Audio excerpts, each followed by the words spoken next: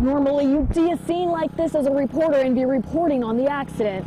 But today, the Level Plains Fire Department is performing training and teaching me how to perform extrication on a car. Today, we're practicing extrication when someone's been in a car wreck or not necessarily a car wreck, could be a machinery entrapment or something. Today we're practicing with cars. Level Plains Fire Department Chief Jamie Gatlin says they always have new people coming through, and training is crucial as a volunteer fire department. We have people who have never had a chance to do this, so they get the chance to do it in kind of controlled conditions.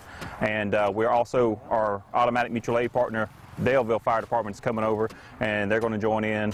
And so we get to practice together like we were working together on a scene. When rolling up to the scene, first responders can use a tool like this called a combi tool to extricate passengers from a car accident.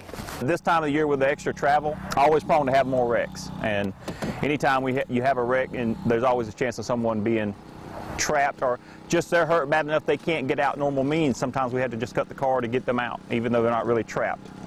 So to prevent further injury to them. The Daleville and Level Plains Fire Departments train together quarterly because they show up to the same scenes and work together due to their automatic mutual aid agreement. The departments get to know each other and the equipment so that they can be more efficient if and when an entrapment or accident occurs. Accidents are pretty common. Entrapment is not as common, and that's the reason we have to, it's a low frequency but high risk event, so we have to practice that. Trainings like this are important for first responders so that they know how to properly handle arriving first on the scene to car accidents.